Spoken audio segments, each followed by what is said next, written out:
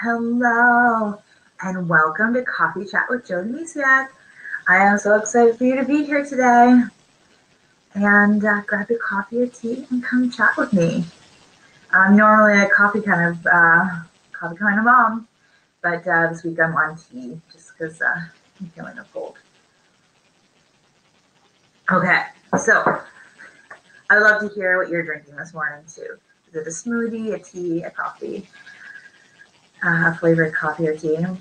And today we're going to talk about a lot of things I've kind of been showing up in my own life, and hopefully you can relate or they can help guide you down your own journey. And this is probably just the beginning of the conversation. There's a lot I could talk about in this topic, and I want to try and keep this to about a half hour. So I know you're a busy mom. So we're going to, if we need to, we can continue this conversation next week. So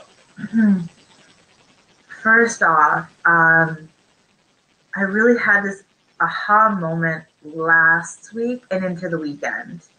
I'm one for self-care. I talk about self-care all the time, self-love and all that fun stuff, doing something for you. I nap when I need to. I usually nap like 2 or 3 times a week, depending on how I'm feeling, how my son is sleeping tonight, or my daughter even. And I take time for me. I do, masks, and I go to the spa. I get my hair cut, the dentist. Like, I do all these things. And I even go to the naturopath because we're trying to help find this balance because I'm not sleeping right now with my son getting up. He got up 3 times no, 2 times, and my daughter got up once. So I'm not sleeping. So I know to take care of my body on a different level, on what it needs, and my mind. So a lot of these things are just helping me mentally get through the process of being sleep deprived. I even tell my husband, like, what comes after sleep deprivation? Because I'm pretty sure we're there. But I'm working on getting through those. So I'm taking care of my mind. I'm taking care of my body. But what I realized over this past week is I wasn't taking care of my soul. Yes, I do things that light me up, but part of it was I didn't have adult interaction. Because I've been so sleep deprived, I've put off planning things with friends. Even my husband, we haven't gone out for a while. And finally this weekend, the in-laws were over, and we're like, we're going to go out on our own, and they watch the kids. And it's exactly what I needed. Just taking that time out of the house with my husband just gave me space to be me, just me, no to-do list, no mommy tasks. Of course, we talk about the kids now and then, but we try our best to talk about other things and really just be with each other. And I felt like a high school student again. Like, I felt no care in the world. We just went out. There's construction in the area that we went. My husband's like, just pretend we're on a path and it's nature. And we just had a lot of fun with it. It was a really magical time. And it's because I needed it. And I really just let that moment be what I needed. And I also went out with my sister shopping last week. So it's just exactly what I needed. And this kind of brings into what I'm going to talk about now. It's feeling your feelings. But we can't feel our feelings if we're too busy doing things with our to-do list. I'm very familiar with to-do lists, trust me. I am the queen of to-do lists, which is not necessarily a good thing, by the way. It's good to know what you need to do. But it's feeling your feelings. So it's allowing space. I allowed myself to go out and just be me, to connect with myself on a non-mommy level. Just had fun shopping with my sister. And then I went out with my husband and we just had fun. And there's a type of fun like having, fun with the kids and things like that, or even fun on my own watching a comedy. But interaction, human interaction, adult interaction is really, really important. So it's allowing space for you to really feel your feelings. Like, yes, there's journaling and meditation. And as a mom, that can be tricky to do. You might be tired at the end of the day and you don't feel like journaling. I know for us, our kids have been pushing their bedtimes back. So now it's like, come on, let's get back to normal. Sometimes you don't have that. So it's like, get out of the house, get away from the kids. So my question to you is today is look at your life and where do you need self-care? What part are you missing? What piece is missing of that puzzle? I always thought it's like, oh, self-care, you're doing something for you. And that's great. And anything is great. Um, but when we're missing a piece of the puzzle, we might not still feel full enough. So it's really incredible when you take a moment to think. And I knew that I was missing my friends and missing going out as an adult only. It just we can kind of get tied up with our lives. For me, it's family, me, my husband, business, and then it's like I didn't make room for anything else. And sleep, that was my big one. I was actually focusing on sleep. So we don't always do what we really need, what our soul, our heart is speaking to us. And what do you need next? And it's really just giving your space to feel the feelings. So then what came after this is what I really want to talk to you about today. And we can talk more about self-care if you want. We're getting into the holiday season soon, where I personally think this is the time to really focus on you. Make sure you have a system in place to take time to take care of you because it can be so busy. For me personally, it's like looking at my life.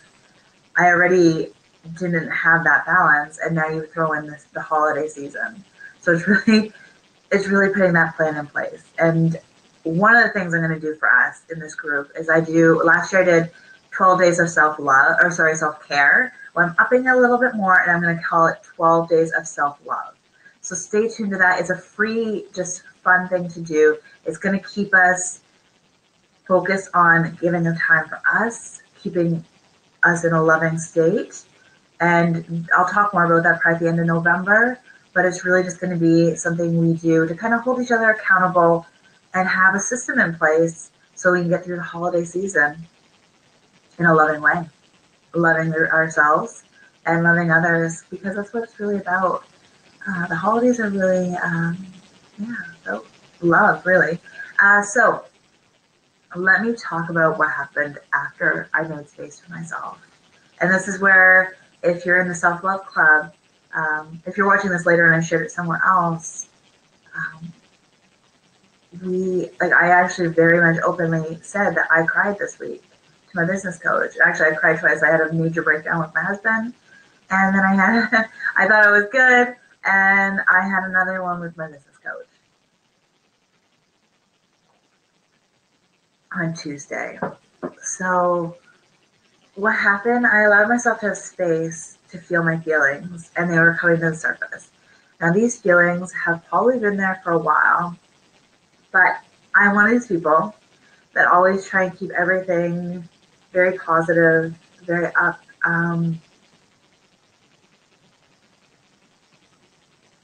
very upbeat, because I'm always like, whatever vibration you're on, that is the vibration of the things you bring to you. So instead of feeling my feelings, I push them under the surface. And I've done this before, so I should have seen it coming, but I didn't. Well, I did actually. It's just that I didn't think I needed to feel them, because I had this thing where I was like, I need to stay positive. And here's the thing. So first step, making room to feel your feelings, and then you have to allow yourself to feel them. It is okay to feel bad. It is okay to feel upset. It is okay to share your feelings. So what's been happening is, I'll be completely honest with you, because we need to share our feelings. We need to be okay with feeling upset, with with crying. There was years where I wouldn't even cry in public. So this is pretty big for me, opening up and sharing with you right now. This is something I've never have done years ago. But this has been a learning moment for me. And it's really, we need to feel our feelings. Too much of the time we stuff our feelings down. And for me, I was just like, well, it wasn't that I wanted to be fake.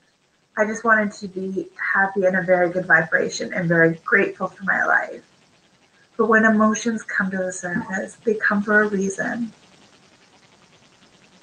So, like I said, I've been putting these feelings down. And when we do that, they come up so much more than they might have if I would have just addressed the emotions at the time. But what has been happening is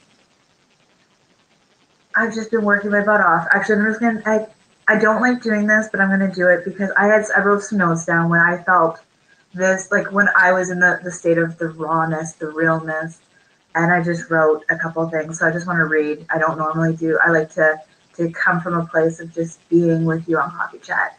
But this really came from the rawness of my being on Tuesday after really breaking down and sharing everything of what I was feeling with my business coach.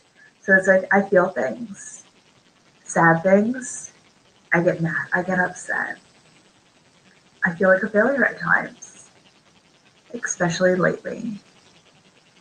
And with my business, I've been working my tail feathers off. And I haven't been getting the results that I want.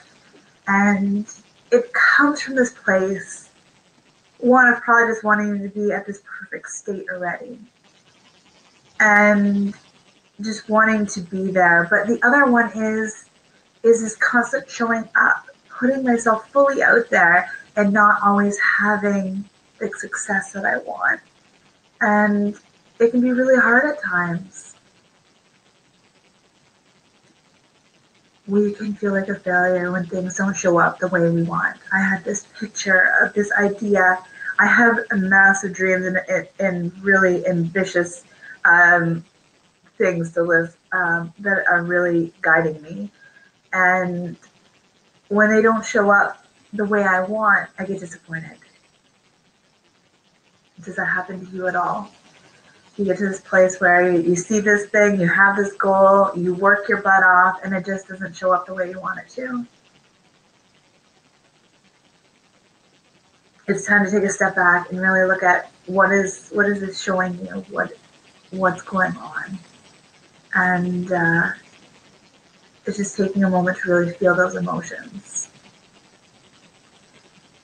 and let them guide you. So I'm going to look at my notes again because I know I have more. So the difference now is that my feelings, like I'm letting them go. Before, I was walking around and I was like a pressure cooker or a tea kettle that just was under the surface of boiling but not. And then these meltdown, like I don't like to call them meltdowns, but I literally started bursting out in tears to my husband and then to my business coach. And it's actually my business coach is like, you need to share when I'm like this. Like I have to be open and honest, and this is who I am. I'm not perfect.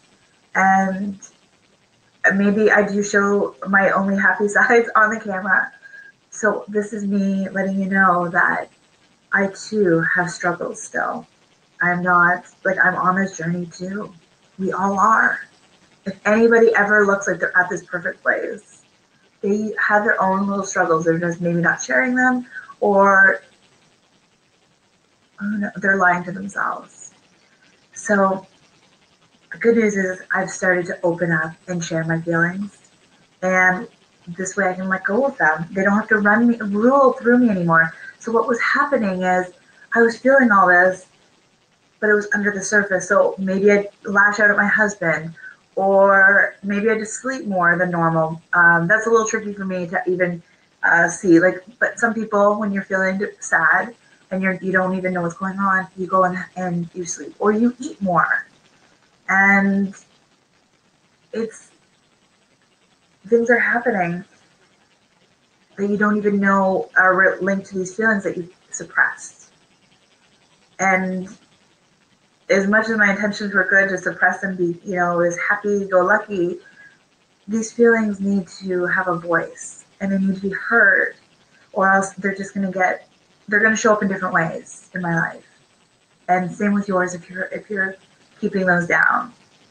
Like I was reading Thank and Go Rich, and it's all about, just being in this positive place. And it is. But when these emotions come up, we really need to deal with them. And I've learned that. I was really just trying to stay grateful. And every time I got on the phone with my business coach, I'm like, yeah, I'm good. I'm doing this and this and this. And deep down, I was miserable. I felt like a failure. And like this was going on for weeks and weeks talking to my business coach. I wasn't being honest with her. If anybody I need to be honest with, it's her and myself. And I wasn't. When we're completely honest, like she can't help me if I'm not honest with her. I'm not honest with myself. So it's seeing why it's coming up. Like feel those feelings and then wait and see why are they coming up. For me, it's a lot of fear. I failed in the past, and I'm trying my best to see failure as a learning experience. And it's also that I'm really putting myself out there. And, being an entrepreneur is not easy.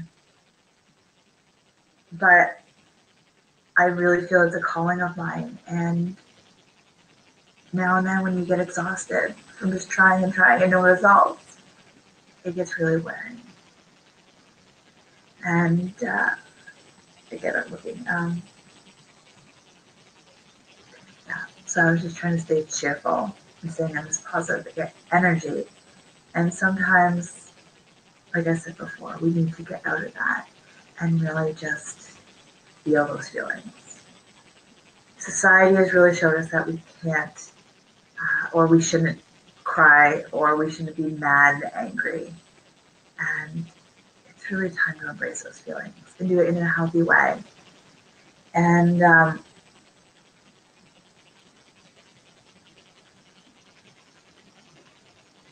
so I have other notes that I've already talked about it, but when we don't talk to these emotions and we don't really see why they're showing up for us, then they show up in different places. And I would really love to have another coffee chat of letting these emotions go and what happens when we don't let go of them, because they show up in so many different ways, like disease or having a cold just because we're run down, or eating too much, eating our feelings. There is such a thing as emotional eating. It's completely true. And so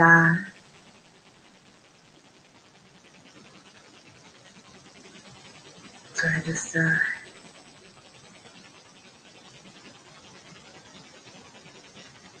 so they show up in different ways. And like I said before, I could lash out at my husband. Like he might not have done anything, but we lash out for no reason to somebody. Or it could just be so many different ways. We all show up in different ways, and they're not healthy. So we really need to allow those emotions to come to the surface and talk about them. It could be as easy as journaling, if you do have that time to sit down and journal. It's talking to a good friend, someone you trust. That's what coffee chat's for. And I also do free online, free telephone coaching, so you can actually talk to me. And that's actually happening today at 2 p.m. Eastern.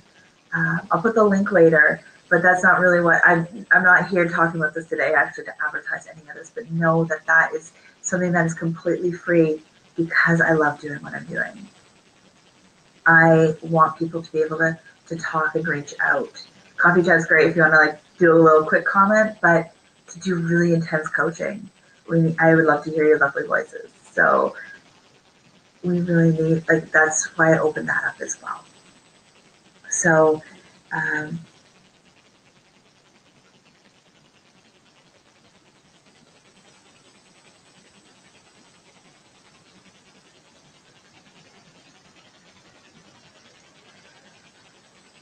so are you being, I'd like you to take a minute and just think, are you being super busy? Are you putting more on your plate than you need to just so you don't have to feel some of the feelings? It is really easy to get so busy that we don't check in with ourselves. You know, we can do, like I said before, with the self-care, we can do self-care, we can take care of ourselves, we can pamper, we can do all these things, but we're doing instead of being. So are you taking that time to actually just be present with yourself? And it might even be, like I said, get out of the house and get some space between the kids, the house, anybody, like, and other people even. It could just be you going out, because we get caught in the cycle of being too busy to feel our emotions. And when we do that, then we're really just not showing up fully. And don't we all want to show up fully to our children, to our loved ones? So just take a moment today and really just think, what is it that you really need?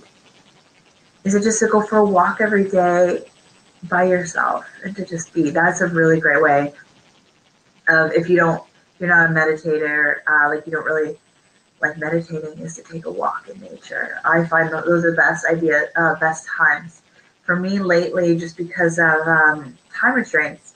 The shower is actually the most amazing place. It sounds it's just peaceful, and it's my quiet time, and I really connect with myself there. So it's really finding what works for you. And sorry, okay.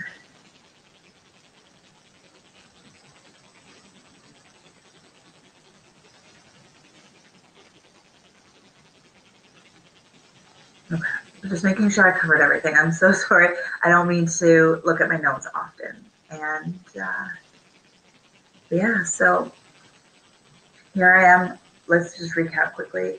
Um, so I opened up space to feel, to be with adult connection, just really something that my soul really needed. And, and I had a breakdown. And actually, one thing I didn't mention though is, it is incredible, and I'm sure you already know this, that when you take time for you, it's incredible of what happens. Like on Monday, so Thursday I went out with my last Thursday I went out shopping with my sister, and then Saturday I went out with my husband, and then Monday I was so in the flow. I woke up. I still had a rough night's sleep with my son, but I woke up. I didn't feel tired. I Everything just worked. I was really present with my son. He went down and had a nap, and then I did my work. And then when he was up, we worked. Like, he had lunch, and I cleaned the kitchen. Like, everything just flowed. And I've done those steps before, but they always felt like work. But on Monday, they just felt easy. So it's really incredible when we take that time for us to really connect what can happen in our life, what can really flow in the moment. And then it was funny because then, I had to stumble again on Tuesday. But that is what happens. We get up from falling. Maybe we fall again, or maybe we just trip and we catch ourselves. But it's about getting back up again. And how do you get back up? You share, you lean on people, you talk to people. You don't need to do this alone. Doing this alone is the hardest thing ever. You don't need to. I was a lone wolf for a very long time. And in fact, I still fall into those. I've been a lone wolf for so long that I actually fell back into that pattern. I have a coach, and I never shared what was going on with me. I would just let it go. Like, let's talk positive about my business, nothing negative. Let's not talk about that. Well, let's talk about that. These negative things happen in the world, and it's okay to shine light on it. It's okay to feel bad. So today, if anything else that you get from Coffee Chat today is, it's okay to feel bad. It's okay to cry. It's okay to feel. So what emotions are you holding back and not feeling? Because that is where you really need to focus. And for me, it's been a struggle with my business. And every time, like, I'll let you know completely, I'm like full out honest, like, here I go. I want to give up a lot of time. I'm like, you know what?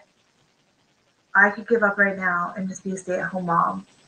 I shouldn't say it just a stay-at-home mom, but I could just focus on my kids, stay home, and be present 100% with them all the time.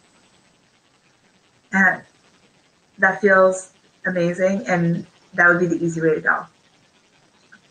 But the moment that thought even crosses my mind, I know I can't, because my heart is yelling at me and says, don't you dare give up. Because